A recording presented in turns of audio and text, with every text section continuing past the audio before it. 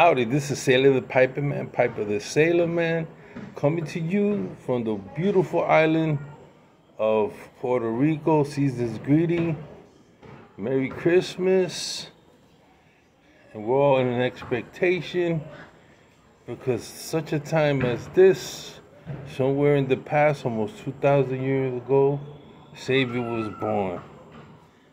He was called Emmanuel. That being said, I want to tell a story.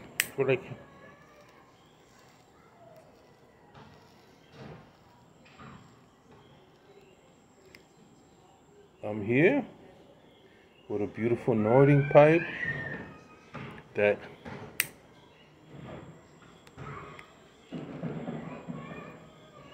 and some black Cavendish, a little sweet value pack.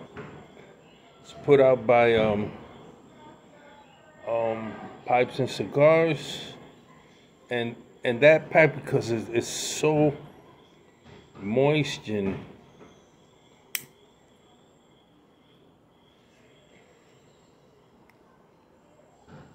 syrupy.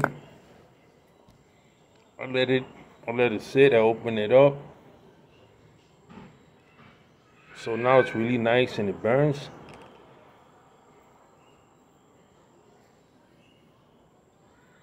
I cut my hair, it's getting warm.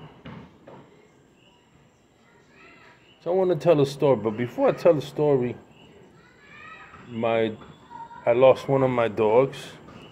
Midnight, little black dog. He went home. My three other dogs were really saddened. I don't know. I couldn't pick him up or bury him. My wife had to do it. And my daughter was good enough to bury it in her backyard. And I was numb. I couldn't function. Sat there thinking about it. This was a dog that was always with me. Sat on my shoulders. Walked. I fed him. Slept with me. And when you lose a dog, is so different than like when a human being dies. Sometimes it could be even more profound, because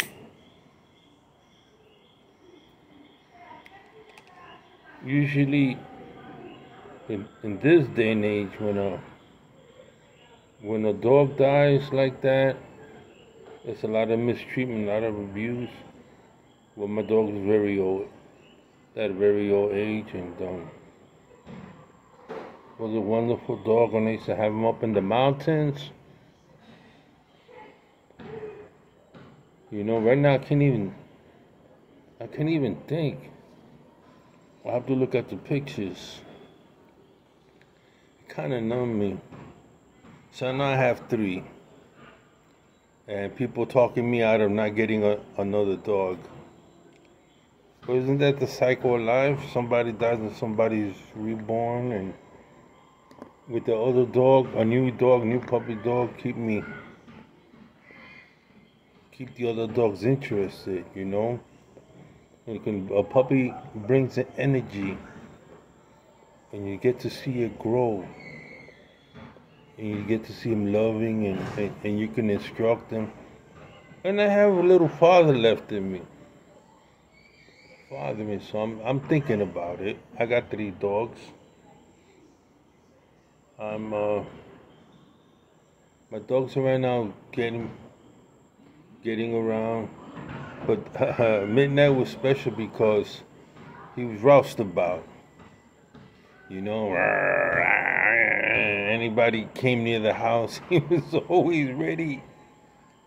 You know, my dogs are getting old right now, and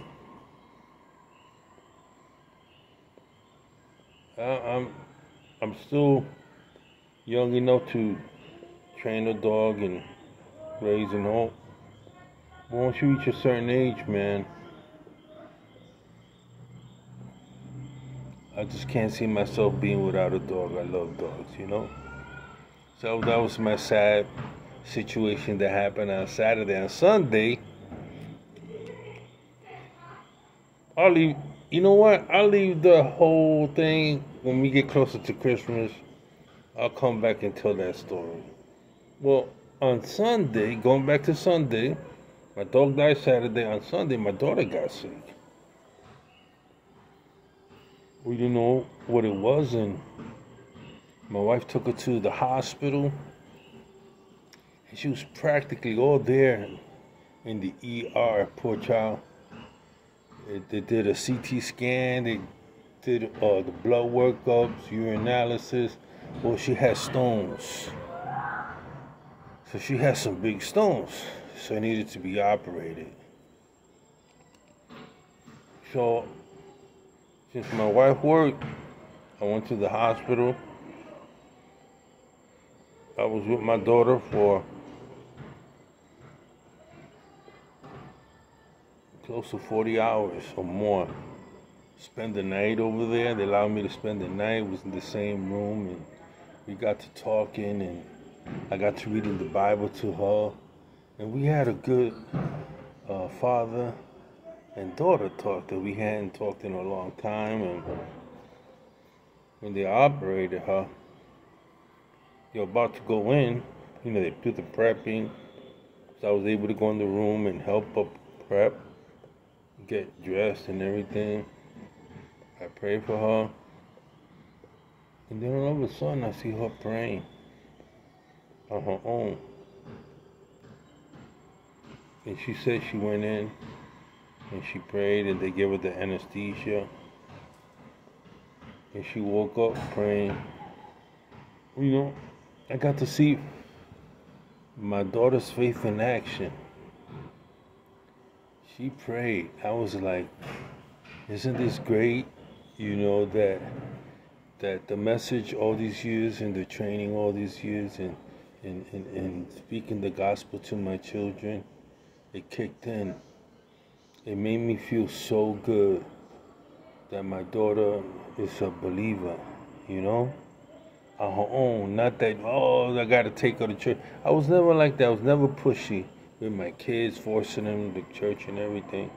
But through my example that she saw, through the things I taught her about life, the reality, what was sin, what is the concept of the world, love, how God loves, and compassion, that was she was able to grasp onto that. And she believed because she seen miracles. She seen me change slowly but surely. The guy I am now,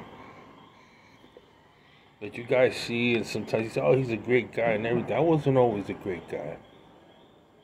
I was tough. I was in the military. You came at me the wrong way, you was going to get it.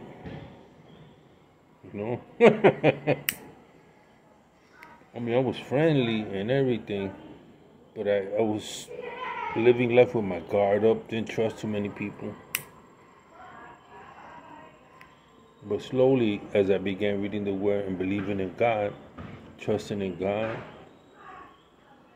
I pray, God, take this anger away from me. Take the root of bitterness out of me, I forgive, I said in my prayers, I forgive all those that done things to me, When you carry a burden and you, I don't want to get old and be this gripey old man and grungy and revenge.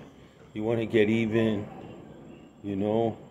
I don't want to live like that anymore. I don't want to live like thinking about my past and thinking about who done me wrong. I let it go. Sometimes you gotta let it go. There's an old saying, let it go and let God. Sometimes you get cheated out of money, or somebody think you're weak and they manipulate you and abuse you and take money from you, whether it be a business transaction or say somebody says something about you and it's not true. Sometimes people get their name slandered, and you have to build up your reputation, and we have to be careful because the things we do sometimes can be a curse for our children. You ever come across somebody that says, oh, well, he's a Franklin. He's from that Franklin family. They're always in trouble. Their grandpa and his great-grandson is just like him. You know, somebody said he's a Hatfield McCoy, whatever they call it. Oh, those are trouble people. And then you get judged for something your great-grandparents did, or your grandma did, or some bill was left unpaid. And so your reputation is tarnished because somebody else in your family did something. So you got to be wise, you know. And I thank the good Lord that I've been careful like that, and I'm not a disgrace or an embarrassment to my children. That's the last thing you want to do. You want to be an embarrassment to your children, and that's your legacy. That's what you're leaving behind. You know, I want to leave behind the fact I ain't gonna die anytime soon, but I'm saying I want to leave behind the fact that I will try the best to be a man of God, a man of prayer, a man of principle. They know I love my country. They know I'm a patriot. But most important that I want to leave is that I was always truthful for them, that I was always God-fearing, you know, and that I always treated other people. Though I could get angry at somebody for doing something to me, I always had a forgiving heart, and that I was loyal.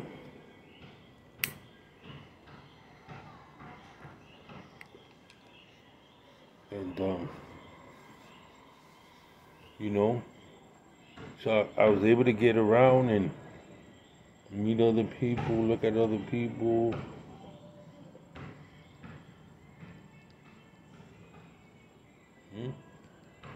Things are happening around the world, but then things sometimes we forget. We look around. Who can you bless this Christmas? Who can you show compassion to this Christmas? Maybe it's buying a turkey for somebody. Buying something for somebody. Sending them a postcard. Hey, 'tis the season. Sailor the Piper Man, Piper the Sailor Man. Stay positive, be positive, and I love you guys.